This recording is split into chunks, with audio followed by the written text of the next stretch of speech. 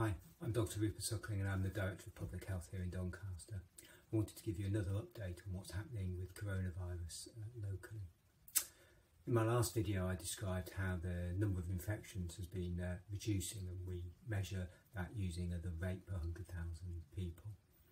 Across England the rate is currently 5 cases per 100,000 people in the last week, and I'm pleased to say for Doncaster that rate now is less than England's average. It's down to 3 per 100,000. However, as we've seen from the news overnight about the northwest, we can't be complacent and we must continue to do the right things.